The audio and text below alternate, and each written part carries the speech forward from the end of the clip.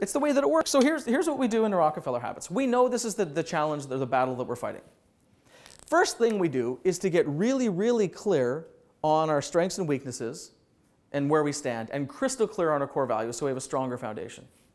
Then we take this vision and we clarify it and we amplify it to make it much more compelling so that we're driven, so that it bothers us inside if we're not making progress, because we feel that we have to do something. And then we take these distractions and drains, and through this methodology we use called stops, and we eliminate a bunch of this stuff. We free up our bandwidth and get a bunch of it out of the way and kind of cleanse the system, if you will. Then, to make it even more powerful, the third thing we do is that we pick, a couple of priorities, maybe one, maybe 2 or 3 priorities every quarter that we obsess about in a company. Very tangible priorities that we will take on, or rocks that we will crush every quarter. So then we have a 90-day period where we focus on these 3 things here.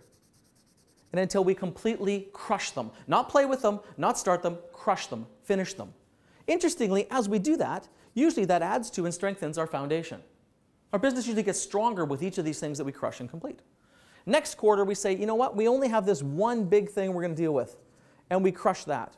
And again, adds to our foundation. Again, it's just a game.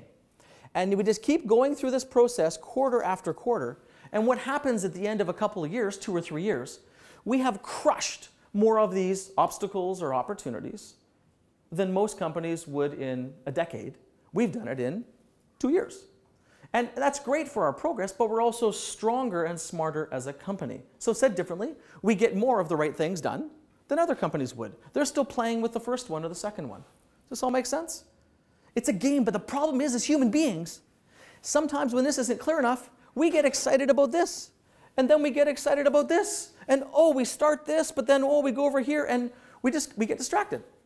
So all this is a framework and a set of tools to get clearer on this so it compels us like you wouldn't believe, and everyone in a company. To get clearer on our foundation and our values so we don't deviate from them and undermine the structure. To eliminate the noise that wastes our time on lower value activities that don't really do what we need to. And then to carve out and make such a high priority transparently on these things that'll make a massive difference. And then we tell every employee in the company that we're going to crush those things this quarter, and it helps us to be accountable too. Right? That's the idea behind it. Pretty simple, and it works, if you have the discipline to follow through.